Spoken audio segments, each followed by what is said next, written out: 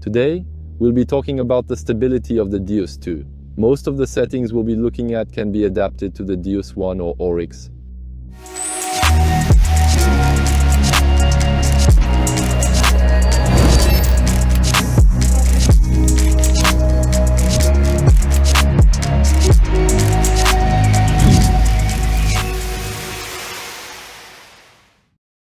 It's important to have a stable detector. On the one hand, for the comfort of detection, as it's better to have a silent detector, but also to avoid being distracted by false signals, which could cause us to miss a faint sound. On the other hand, don't go overboard. A detector that is too stable will limit the device's performance, so we look for the limit of instability. This limit is specific to each individual. Some will accept a chattery detector, while others will prefer a quieter device. So what is an unstable device? It's a device with false signals. It emits sounds that do not come from a target. Stability can be due to three main factors: a poor adjustment on your part, an external element, or the ground. There are two adjustments you should always make at the start of your outing. They influence the stability of your machine: the automatic frequency scan and the ground effects adjustment.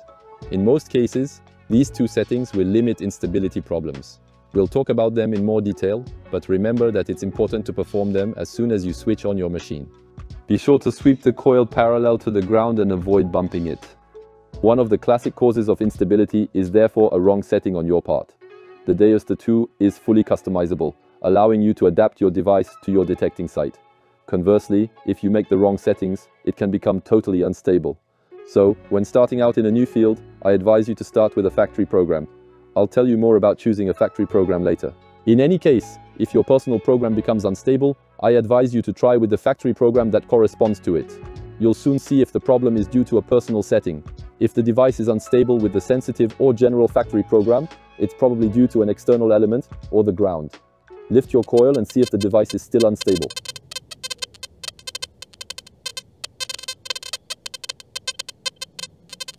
So obviously it's due to those power lines right above me. In this case, the detector is always unstable, so we're dealing with an external element that interferes with the device. This is often due to electromagnetic interference, EMI.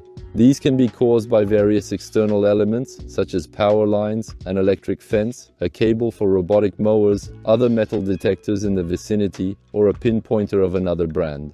Of course, no problem with XP, MI6 or MI4 pinpointers.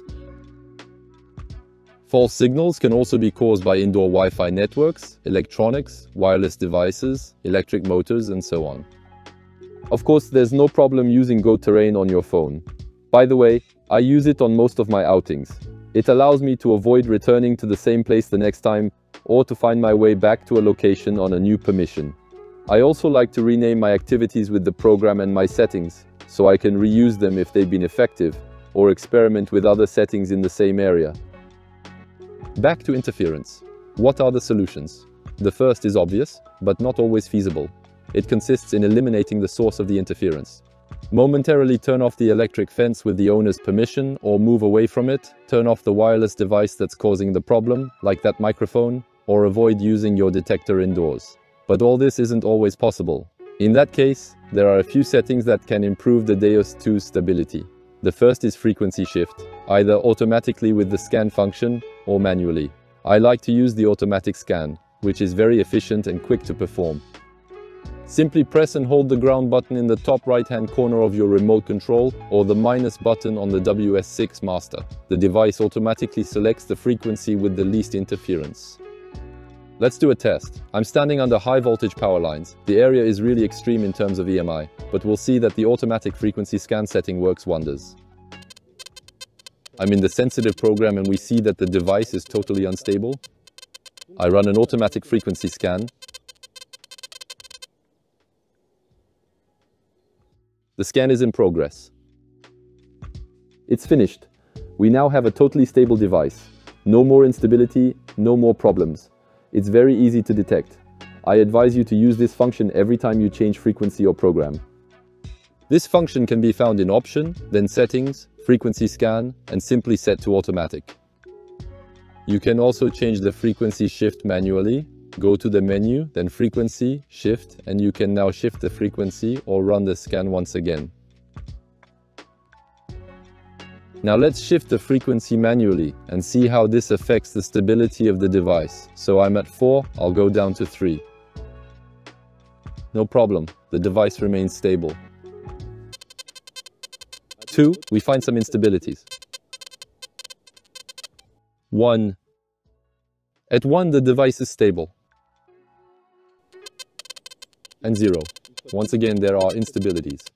The frequency shift setting is therefore very effective, even in extremely interfered areas. If you still perceive interference, try using another maximum frequency and scan again. For this test, we're indoors. These are very complicated conditions for metal detectors. Indeed, there's a lot of electronics, Wi-Fi networks and the like here. So possibly a lot of EMI. We're going to try different frequency max settings to see if some of these are more problematic than others. We'll start with a frequency max of 14 kHz. Right now, I'm at the maximum frequency of 14 kHz. Let's do a frequency scan. The scan is complete. You can see that it's already much better, but there's still a bit of interference. Let's try the maximum frequency of 24 kHz. There's still some interference. Let's try the maximum frequency of 40 kHz. The scan is complete and as you can see, no more interference. In this situation, the max frequency setting of 40 kHz gives the best results, so if the frequency shift isn't enough, you can change the frequency max setting to find the range with the least noise. Don't forget that changing the frequency max also has an impact. Lower frequency ranges are generally better for deep searches, for good-sized targets on clean ground. Alternatively, high frequency ranges are more sensitive to small, low-conducting targets on polluted or mineralized ground. There's another solution, often overlooked, but one of the most effective ways of countering EMI. Use program 7 mono. Indeed, the FMF multi-frequency has a lot of advantages in every respect, even when it comes to the overall stability of the device. But when it comes to electromagnetic interference, single frequency is very interesting. We're back in my office now. I think that when it comes to EMI, you can't really do much better. We're in a small room, and I've got a lot of electronics all around me, Wi-Fi, Bluetooth and other networks. So we're going to have a device that's totally unstable. Let's start by looking at the stability of the different multi-frequency ranges. Right now, I'm at the maximum frequency of 40 kHz, and I've run an automatic scan. You can see that the device is unstable. I'm now at 24 kHz with the automatic scan performed. The device is still unstable.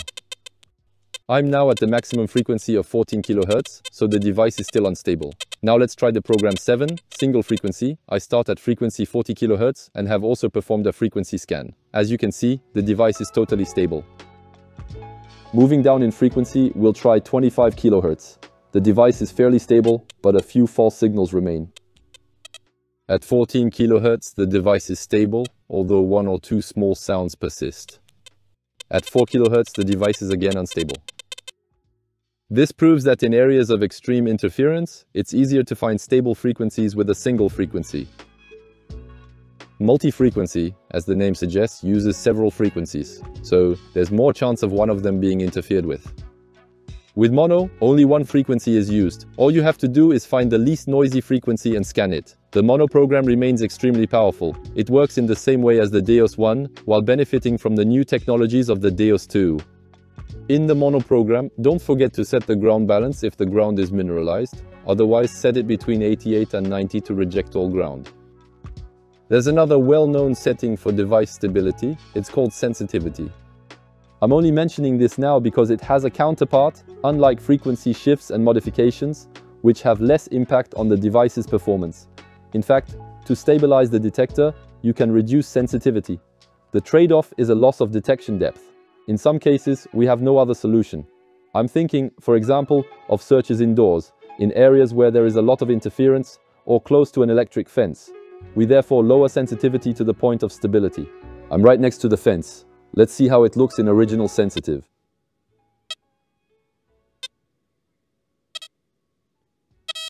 We have recurring false signals with a fairly regular interval. This is characteristic of an electric fence. Now let's try lowering the sensitivity. We're really close to the fence, so I had to lower the sensitivity to 60 to stop hearing EMI. Unfortunately, this also means a loss of performance and detection depth. If you still decide to detect despite the EMI, I recommend increasing the reactivity setting. The device will then work faster, and you'll be more likely to hear a good sound just after a false signal. To sum up, an unstable detector can be caused by an external element or electromagnetic interference. In this case, if possible, stop the source of the interference. Alternatively, perform a frequency scan. You can also try changing the frequency or switching to a mono program. And the final solution is to lower the sensitivity of the device. That's it for the causes of instability due to external factors. In the next video, we'll talk about the ground. In some cases, the ground can also be a cause of instability. I hope this video has enabled you to learn a little more about the stability of your XP device. If you liked it, like and subscribe to be informed of future publications. You can also let us know what you think in the comments. Good detection to all, and see you soon.